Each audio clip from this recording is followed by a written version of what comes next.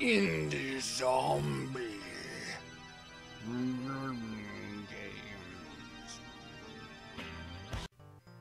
Hey everybody, welcome to Indie Zombie Let's Play. My name is Jordan Royter. Today I am playing level 22, Gary's Misadventures.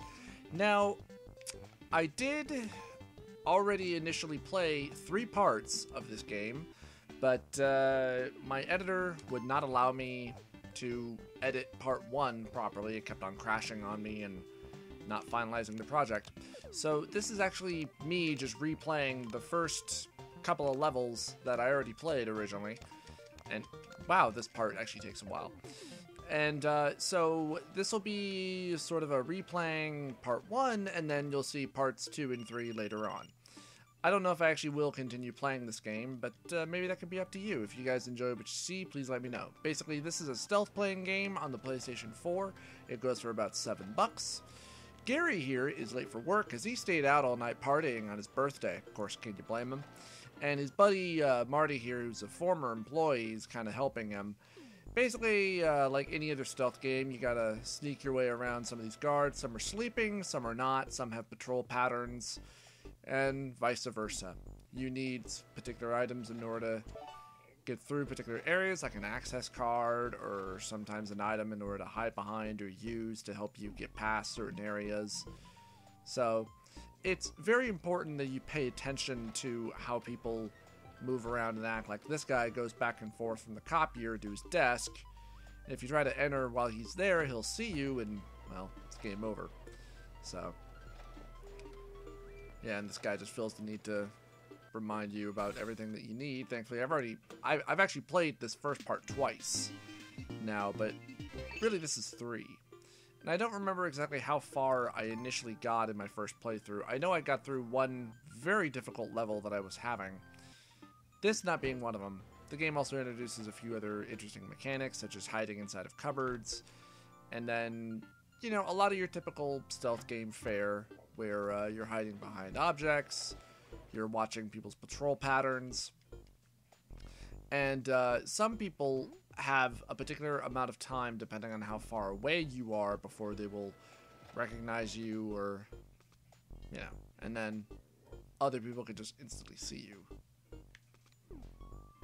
But yeah, all in all, it's a pretty easy little game. There are also collectibles and stuff like that, but only if you're a hardcore gamer can you get into shit like that, and I once was, but not really anymore. See, here's another interesting mechanic. Now you have a newspaper that you can hide behind, but what's kind of weird is that the game only every once in a while will it introduce items like that you used to hide behind, and then the rest of the time you don't. So it's just kind of introducing a few, and then it just tosses them away. It's a tad weird like that. And boom! Level 2 complete. Level 3, I believe, was where I was actually having some real difficulty on this one. Because, yeah, so now you're introduced to the idea of security guards, and you can't hide behind the newspaper in front of them, though. You don't even have the newspaper anymore. What's funny is I was wasting a lot of my time in my previous play through this of trying to get the newspaper, because there's one in that room, but you can't get to it. So what you need to do is you need to get this donut here, this delicious donut, and you want to distract the security guard, because as we all know, security guards are very pliable to juicy, delicious, frosted donuts. Aren't we all? Unless, of course, you're a diabetic. And yeah. But yeah, but only every once in a while do you get specific items that you can use for particular areas. Like later on, you'll get boxes that you can hide inside of and crawl around inside of, all of Metal Gear and stuff like that. Crawl inside of vents, all of Metal Gear. So you want to crawl your way through here. There's a secret area that you can get to. Should have gone. Where you can apparently find the game developers, but there's really nothing all that special in that room at all, other than, oh, you found this Easter egg. Does it give you access to any achievement points or anything like that? No. This area is particularly difficult. Okay, now I think I can go. Nope. Never mind. Fuck. Alright, try again. Thankfully, though, this game is very, it's very forgiving with its checkpoints. So,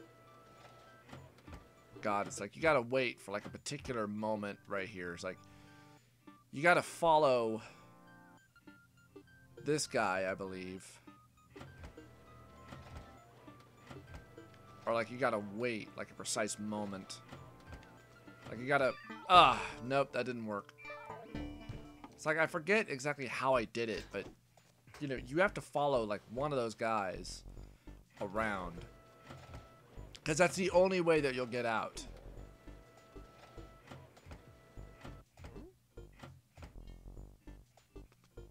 Ugh. Because or else otherwise there's no way that you're going to be able to get through that. Because I think if you try to... Yeah, see, he'll just turn around and he'll see you. And forget about trying to use a newspaper or anything like that. You can't use it here. I tried. I tried again and again to see if I could go back and get the newspaper, but I couldn't do it. And this guy, he turns around so fast. So, you only have a certain amount of time in order to do it in.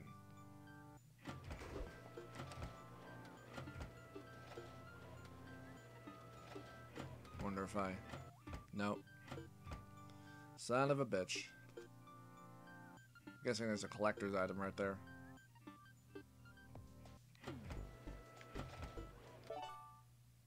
Yeah, it's a collector's item. Whoop-de-freaking-do, game.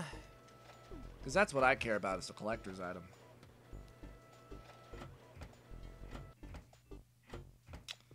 Yeah, this is going to be a bitch. See, I think what you need to do is I need to follow this guy as he's walking back to his desk. Nope, didn't work. Son of a bitch. I forget how I did it. And it took so many damn tries, too. Yeah, and the funny thing is that this is, like, the hardest part of the game that I've discovered so far, is just this one little section. Everything else was not this hard. It was all just a matter of time of trying to figure out exactly how to use the items, and then... There we go. Oh, fuck! I was right in front of him. Damn it. I nearly had it, too. Of knowing how to use particular items in order to get past certain areas. And such things like that. So, yeah, I do have to follow him as he's walking back. I just got to make sure to stay out of the line of sight of people. Of course, it doesn't help this guy turns around so goddamn fast. Don't see me. Oh, thank you, merciful God. Alright. Now let's see what the next level is, because pretty sure I already faced this part in my next Let's Play. Yes, I do. Alright, well, you know what, everybody? This has been Indie Zombie Let's Play Level 22 of Gary's Misadventures. I know that probably in the next Let's Plays I mispronounce the name several times. For that, I do apologize. I hope that you guys enjoyed this. Please let me know if you would like me to continue this series, or what other games you would like to see me play or suggest for me to play. Please let them be console games, because I can't really play anything on PC. Please hit the like and subscribe button. If you did enjoy this, I would greatly appreciate it. I'll see you guys next time. And check me out on Twitter at JMR2709. See ya.